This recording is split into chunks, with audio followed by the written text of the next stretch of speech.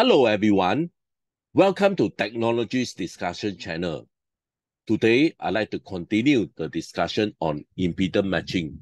Before I start, I'd like to sincere thanks Wei Yi for letting me knowing this.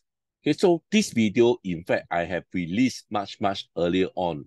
However, this video, okay, which is how can we actually design impedance matching using this resonant method, they don't have any good audio. And therefore, Wei Yi has informed me and I have decided to make another video to replace that particular video. So the objective of this video is going to show you an example. How can we actually implement impedance matching using another method, which is resonant method. In this impedance matching, there are actually two methods. The first one, which is absorption method. Again, this absorption method I have discussed earlier on. So this video mainly going to concentrate on the resonant method. This will be the part 5 series discussion on impedance matching. The rest of the discussion on impedance matching, I have put the playlist under the description. So please take a look on those videos if you're keen to know more about impedance matching. This is my email. If you have any question regards on today's discussion, please drop me an email. Before I continue, I'd like to urge you guys to support this channel by pressing the like and also the subscribe button. Please also turn on your notification bell in order to receive more information from this channel. Guys, feel free to give me comment so that I know what topics you guys are keen at, or give me some suggestion or feedback so that the quality of this channel can be further improved. Once again, sincere thanks for your strong support. Okay, let's start by having a quick definition on impedance matching. Okay, in practice, most of the impedance are complex, okay, which means that impedance are not going to be straight like 50 ohm or 100 ohm. They are actually complex, which means like, for example, 50 plus J10, okay, which are complex in nature. Okay, for example, the transistor input and output impedance, they cannot be a pure real term. Basically, the impedance are complex, same as transmission lines and also antenna. And in order to handle this complex impedance, there are two basic approaches for impedance matching. The first one will be absorption, which I have done earlier on. The other method is the resonant method, which we are going to discuss today. Okay, in fact, this resonant method is actually much more preferred as compared to the absorption. Okay, the reason why is actually in these sentences here. Okay, obviously, if the stray element values are greater than the calculate value, absorption method cannot take place. Okay, remember this, if the stray element, okay, the value is much bigger or even slightly bigger than the value that you actually calculate. Okay, so basically, the stray element cannot be absorbed, and hence, therefore, this absorption method cannot be applied. So therefore, you may need to consider to use this resonant method in order to apply for this kind of situation here. What is resonant method?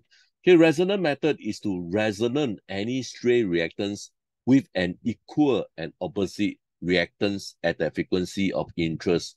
Okay, for example, now if I have a stray capacitor, okay, I need to have an inductor so that the effect will be cancelling off.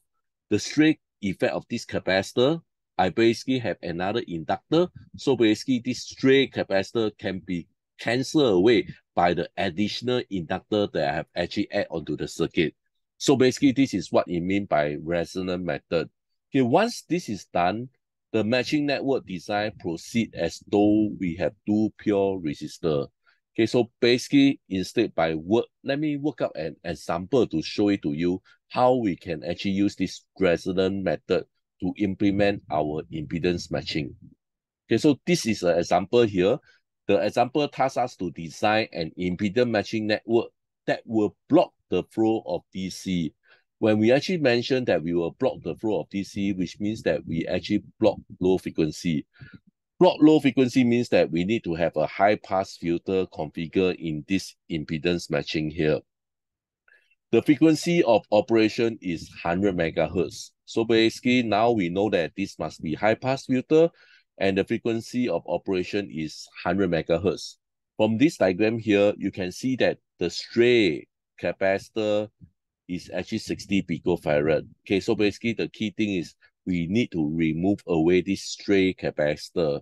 Like what I have mentioned earlier on, under this resonant method, I need to put another inductor here. So basically they will cancel away the effect. Okay, so let's take a closer look. How can we actually implement this? So this is what I meant earlier on. So basically I need to add another so-called inductor. So basically this inductor is to resonate with this stray capacitor and will cancel the effect. And basically once they cancel the effect, I can design my matching network as normal over here. Can you see here? So I assume that this stray inductor will cancel away this effect. So once I cancel away the effect, basically I only have 450 at the source and 400 as the load, then I can implement my matching network as usual. So basically, this is how we actually can approach here. So I put it another few slides here to show it to you here. So we just concentrate on doing this matching network as usual. So basically, this is the matching network over here. So we temporarily just ignore about this LR and this stray capacitor. We just design the matching network as norm over here. So basically, this is the outcome of the matching network. Okay, remember the question asked for high pass filter. Okay, once it's a high pass filter, I know that the series must be a C and the shunt must be a L. If you still remember this, if not, take a look on the video under the description, the playlist, they will explain why they need to be configured in this way for high pass filter. Another thing that I want to quickly highlight is basically, I'm not sure whether you still remember, this thing look like a gun like that. Basically, look like a gun. Basically, this is the gun head. Basically, this is the handle where we hold onto the gun. Remember, the gun head is always point to the smaller guy. Can you still remember? This is 50, this is 400. So therefore, I know that the series is actually pointing towards the 50 ohm. And this will be the shunt component here. I'm not sure whether you're still able to recall, but simple, you can refer to the playlist to understand this better. Okay, let's quickly continue the discussion on how we can actually design this matching network. Okay, so everything as usual, we just do as usual what we have been doing for this L element matching network. Okay, so the step number one, QP and QS, they are the same. Basically, they are under this formula, which is square root RP over RS minus 1. Okay, so this is parallel, this is series. So parallel over here, you can see that this L and 400 ohm, they are connected in parallel. This capacitor and this source resistance, they are all connected in series.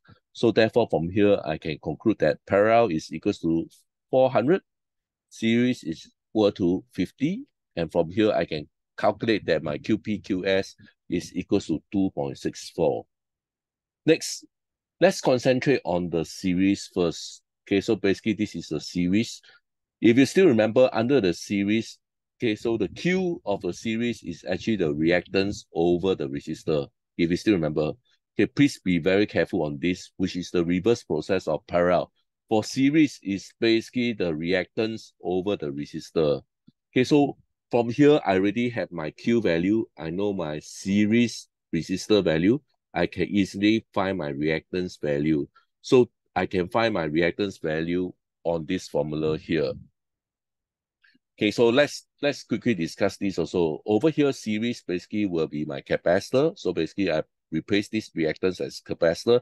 This S doesn't mean source, basically is series here.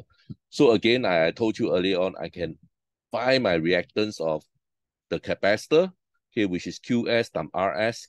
QS, which I have found earlier on, which is 2.64 here. So it's 2.64 multiplied the series resistor, which is 50 ohm. So from here, I can calculate that the reactance of capacitor is equals to 132 ohms.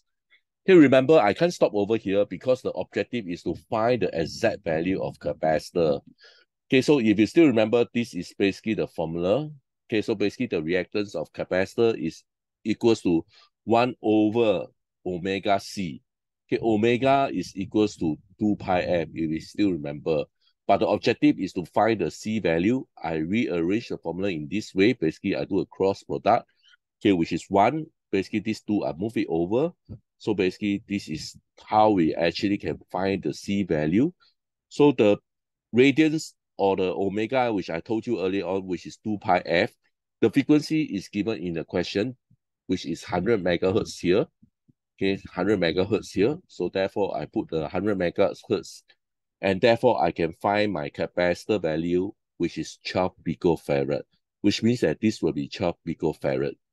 So next, let's concentrate on the parallel. So this part here will be concentrate on the parallel. So this is basically the QP, okay, the parallel formula, which is the resistor over the reactance. One thing I highlight, because the student always makes this mistake. For series, you can see that basically is reactance over resistor. But for parallel, it's reverse, it's resistor over the reactance. So be very mindful about this and don't make so-called careless mistake. If not, some mark will be deducted over here, or you get the wrong concept here. Okay, so how we can actually design this? Okay, so this RP, which is parallel over here, parallel, I actually has the inductor. So therefore, this reactance become inductor. And this L stands for the load.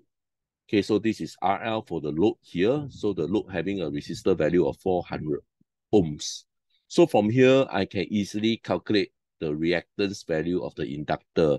This RL, which is 400, QP, as I mentioned earlier on, that I calculate earlier on, which is 2.64. So from here, I can calculate my reactance of inductor is equals to 151 ohm. Okay, remember, as I have mentioned earlier on, I can't stop over here because the key intention is to find the exact L value, but not on the reactance. So next few steps, I'm actually going to find the values of the inductor. Okay, again, is by this formula, okay, which is the reactance of L or inductor is equals to WL. Okay, so again, I need to find my L value. So therefore, is the reactance of the inductor over radian, which is 2 pi f. So from here, I can calculate my L value, which is equals to 240 nanohenry. Okay, so basically, this will be my L value, which is 240 nanohenry for the matching network. So from this matching network, I have calculated the C, okay, having 12 picofarad, and the L value here is 240 nanohenry. Okay, so let's take a look, okay, on the difference between absorption and resonant. Okay, so this video, I concentrate on resonant. So take a close look how I actually implement the resonant method. Okay, next steps here, I need to get rid the stray capacitor C. Okay, if you still remember, I need to get rid the stray capacitor C. Okay, basically, I need to introduce another shunt inductor, okay, at 100 megahertz in order to remove away the effect of this stray capacitor of 60 picofarad. This is the formula to calculate here. So this will be the value of the inductor, which is 1 over radian squared divided by the stray capacitor, which is 60 picofarad. So from here, I can calculate that if my inductor is equals to 42.2 nanohenry, okay, they will effectively remove away the effect of the stray capacitor. So this value here, I need to understand this. But next slides, okay, will tell the whole story here. So this is basically what I have calculated. This is the matching network that I have calculated earlier on. So I assume that if I have this 42.2 nanohenry, this guy will actually remove away the stray capacitor effect, if you still remember. Okay, so how can I find my total L now? Basically from here, I have find my matching network L here, which is 240 nanohenry. And this is the stray so-called inductor that I need to insert to remove away the stray capacitor. So this inductor, I need to have a 42.2 nanohenry. So basically, my matching network, I need to combine these two. So since these two inductors, they are connected in parallel, okay, I can actually calculate that my total LT need to be in 35.88 nanohenry. Then therefore, with this, you can imagine that when I actually have this 35.88 nanohenry here, I actually can introduce a stray inductor to remove away this stray capacitor, and also I will be able to do my matching network. So this is basically the method of resonant. Okay, I put all the thing into one solution here. Okay, so basically, this is 36, is about 35.88. I just round up the numbers to 36. So basically, with this matching network, okay, so basically, I will have a branch of inductor to cancel away the stray effect of this capacitor here. So this inductor that will be cancelling effect will be 42.2 nanohenry here. And basically with this, I have successfully designed an impedance matching network using resonant method. With this, I'd like to end my discussion. Please help to like and subscribe. Once again, sincere thanks for your strong support. See you guys.